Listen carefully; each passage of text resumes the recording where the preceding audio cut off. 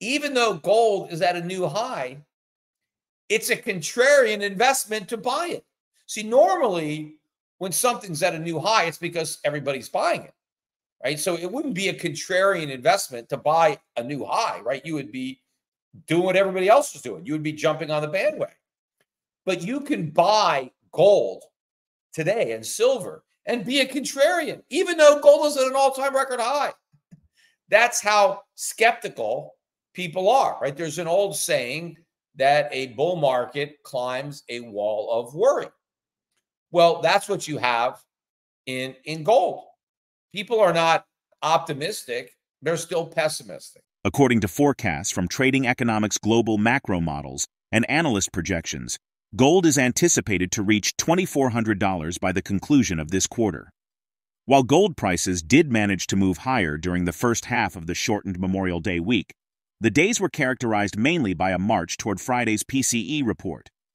Precious metals investors look to the Fed's preferred inflation metric to gauge the likely path of interest rates and the prospects for further gains for gold. PeterSchiff is an American stockbroker and renowned market analyst who has firmly established himself as a prominent figure in the world of finance. In his analysis, PeterSchiff emphasizes the significant rise in gold and silver prices, highlighting that these developments are being overlooked due to distractions from the stock market and cryptocurrency buzz. However, Schiff observes that this lack of attention actually makes the gains more significant and authentic. Despite the rising prices of precious metals, Schiff notices that Wall Street analysts remain skeptical, refraining from recommending mining stocks. Instead, they've downgraded major gold companies like Newmont and Barrick, suggesting a cap on gold's upside at $2,000, as mentioned by Schiff. Newmont's shares jumped almost 12.5% on April 25th after the company reported its first quarter earnings results, which exceeded Wall Street's predictions. The company's reported sales of $4 billion rose 50.2% annually, surpassing estimates by 9.2%. Adjusted EPS of $0.55 improved 37.5% year over year, topping Wall Street's forecasts by an impressive 57.1%. In Schiff's forecast, the ongoing rally is poised for a considerable extension before any substantial pullback materializes. The latest Kitco Newsweekly Gold Survey has the overwhelming majority of industry experts believing gold prices could reach or surpass their all-time highs.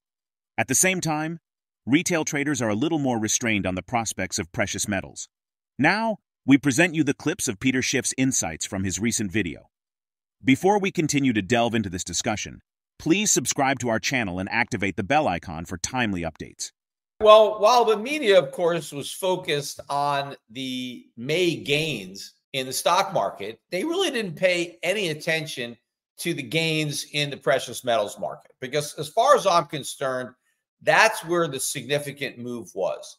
Because we saw gold during the month of May rise to a new all-time record high, even though it ended the month on a bit of a decline. But if I look at the price right now on Sunday night, for the price of gold, we're still trading above 2,300. We're 2,328.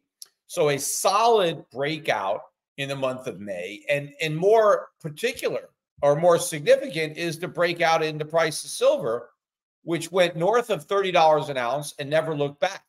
It got as high as $32.50, I believe, and then pulled back. But it never even got back below 30. It's held up above 30 and closed the month above 30. So that is extremely significant. But I think the strength in the stock market is causing investors really not to pay attention. And of course, all the continued noise surrounding Bitcoin. This time, it's really not Bitcoin, but Ethereum, because everybody is now focusing on the fact that the Ethereum ETF is going to be approved. And there's a whole bunch of these ETFs that are in the queue. And so we've seen the original or the initial breakout to new highs in gold, above 30 in silver, and nobody has noticed it. It's basically happened without any fanfare, completely in obscurity. And to me, that's what makes it that much more real, because even though gold is at a new high, it's a contrarian investment to buy it. See, normally when something's at a new high, it's because everybody's buying it, right? So it wouldn't be a contrarian investment to buy a new high, right? You would be doing what everybody else is doing. You would be jumping on the bandwagon. But you can buy gold today and silver and be a contrarian, even though gold is at an all-time record high. That's how skeptical people are, right? There's an old saying that a bull market climbs a wall of worry. Well, that's what you have in gold. People are not optimistic. They're still pessimistic. And again, that's why we haven't seen any of these Wall Street analysts this month, even though we had a surge in the price of gold and silver during the month. Nobody came out and recommended any of these mining stocks. Nobody upgraded any of these mining stocks. I mean, the last movements that were made were downgrades. They downgraded Newmont. They downgraded Barrick. The two biggest gold companies in the world were downgraded when gold was at 2,000. It's moved up 20%. And if you remember, the rationale for the downgrades was that there was no more upside in gold. Everybody assumed that 2,000 was the top, that we couldn't go any higher. And so there was no point in buying gold stocks. What was I saying at the time? The 2,000 was the floor. There was no point in selling gold stocks because gold couldn't go any lower. We were at the floor. And now we're 20% higher approximately, or we got to 20% higher. But none of the companies that downgraded these stocks have come back and said, oops, my bad. We were wrong. And now we're going to raise the recommendation back. No, they haven't even acknowledged that they got anything wrong yet. So we still got a long way to go in this rally, I think, before we have any kind of meaningful pullback. I mean, the pullbacks we're seeing now are not meaningful. I mean, they could be meaningful to somebody who's just day trading and trading in futures, but for real buyers, right, of people who are buying gold and silver, it means nothing. There's not going to be, I don't think, a big enough pullback to wait. People should just be buying the metals. They should be buying the miners. And unfortunately, they're not getting these recommendations from the financial community. Regarding recent economic data, PeterSchiff expressed concern, highlighting weak figures such as the Chicago PMI. He noted the Chicago PMI's plunge to levels not seen since the early stages of the COVID-19 pandemic, suggesting a significantly weakened economy. Gold prices traded flat on Monday as investors braced for critical U.S. economic reports that could provide insights into the economy's health. This comes from recent inflation data, suggesting that the Federal Reserve may have room for rate cuts later in 2024.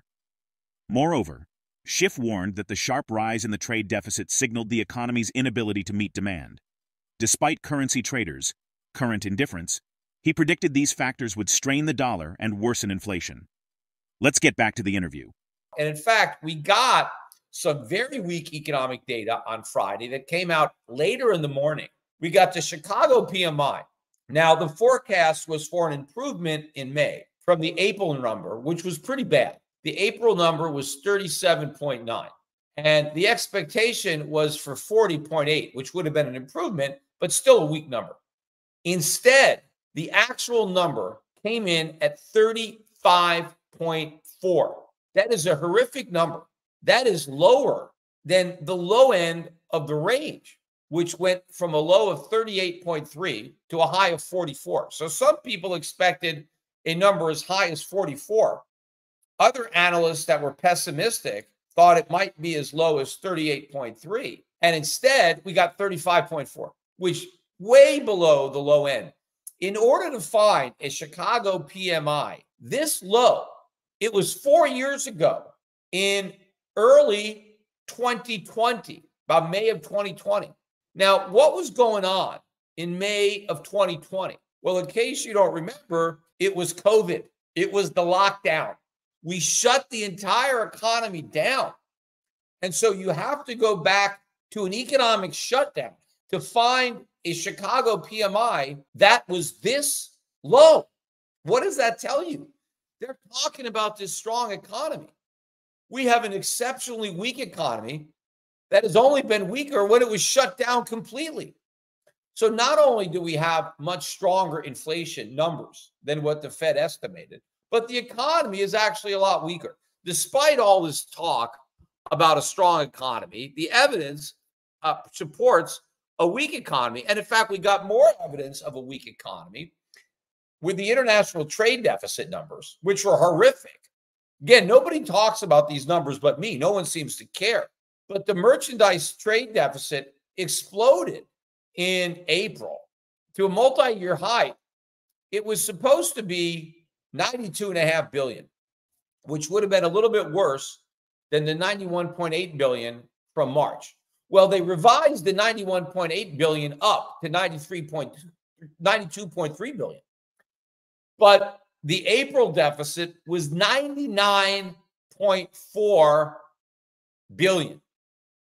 A huge widening of the trade deficit because of a 3.1% increase in imports and only a 0.5% increase in exports. Now, again, this evidences a weak economy. The economy was too weak to produce the goods that we need.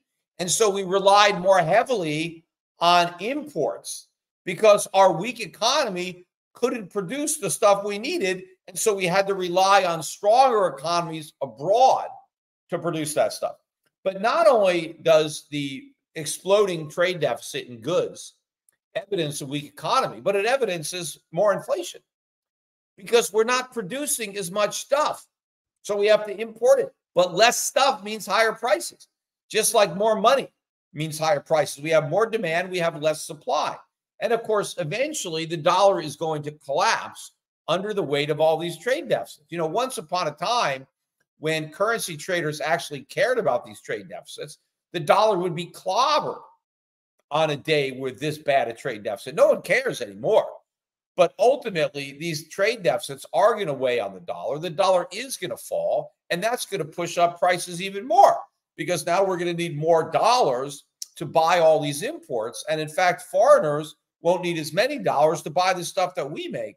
And so that'll bid up the prices of the stuff that we export as well as the stuff that we import. So this was a weak economic number, weak inflation. Analysts are highly bullish on the future of gold prices, with Citigroup analysts forecasting a $3,000 target for the precious metal over the next 6 to 18 months.